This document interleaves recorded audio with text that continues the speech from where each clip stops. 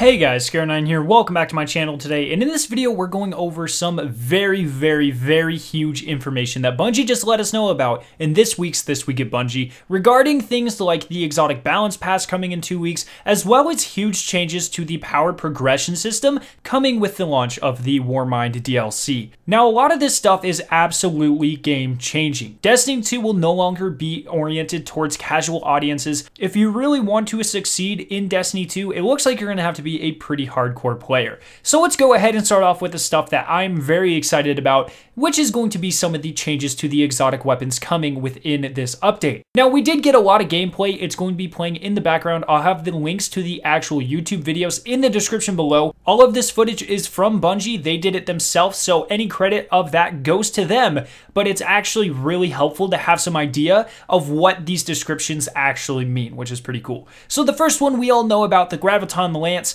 It is going to be a 2-round burst weapon. The explosion when you kill an enemy is much larger, and whenever you kill an enemy with that explosion, the smaller Axion darts will spawn around like projectiles and kind of track down and kill other enemies. Now this thing looks extremely powerful, however it is important to keep in mind that this is a test environment and this is a patrol zone. So it might be pretty good in lower level environments like this patrol area, however we haven't really seen how it stacks up in things like Crucible. Are these Axion darts going to do a significant amount of damage? Can you hurt yourself with them? What is the base time to kill with this weapon? There's a lot of variables that we're not really sure about, so while it looks really powerful and I'm extremely excited for it, just keep that in mind if it seems overly powerful. Now the next one is going to be the Skyburner's Oath. Now this thing had a huge change. So it got explosive rounds added into its base firing mode, so no matter what you were doing with it, it will have explosive rounds. However, the two firing modes were changed. Now the first one is still the same. Whenever you aim down the sight, it shoots slower, you're more accurate, it hits hard. That's still the same. However, the second mode, which is whenever you are firing from the hip, actually got a huge change, which is really cool. Whenever you are firing this weapon from the hip, it fires slower projectiles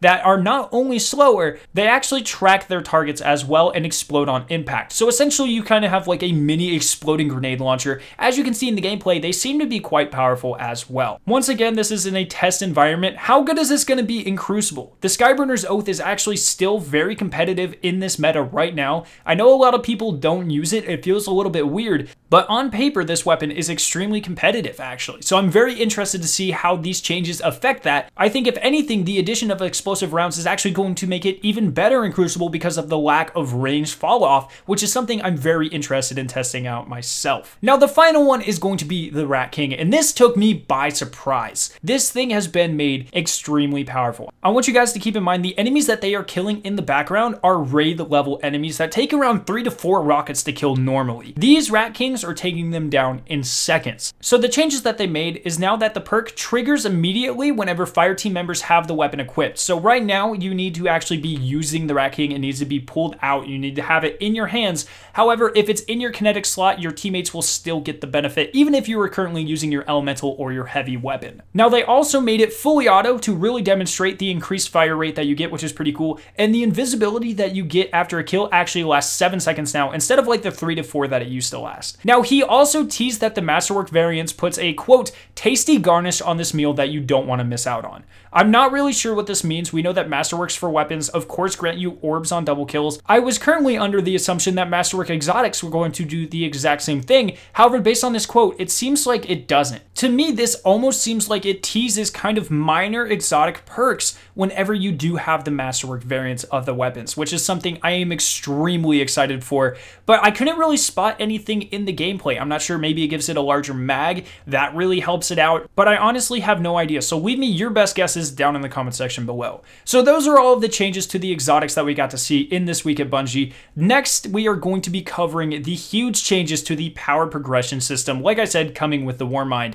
Maximum light will now be 380. If you have all mods equipped, it is going to be 385. However, they are making it extremely difficult to hit. I'm thinking back on the level of like Taken King, or maybe even that of like House of Wolves or Crota's End. They said once you hit 340 light, you will really have to rely on weekly loot sources to make progression progression towards 380. They said they really want to cap your progress. The highest end activities are going to give you the most progression towards your end goal of 380. In addition, they said that they actually made it very difficult to hit 380. Once you hit 370, there's a huge fall off. They said that ideally it will take you as much time to get from 340 to 370 light as it does to get from 370 to 380 light. So that means I expect a pretty long grind ahead of us in this new DLC. And they said that ideally, if you do not participate in end of week activities, things like raids, Trials of the Nine, stuff like that, it will take you until the next expansion launches to hit maximum light, which is crazy. Now, I love this change. As a player who runs raids on a weekly basis, as a person who loves playing things like Trials and other end game activities,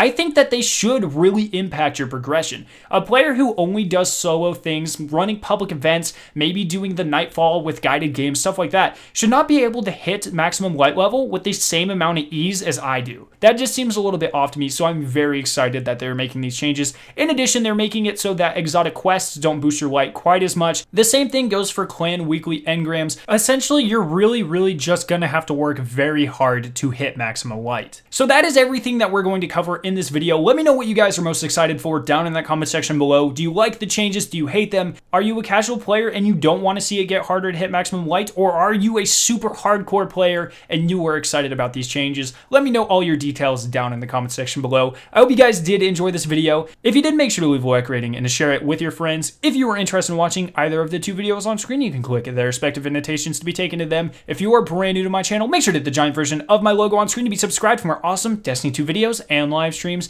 Thank you guys so much for watching today, and I'll see you in my next video.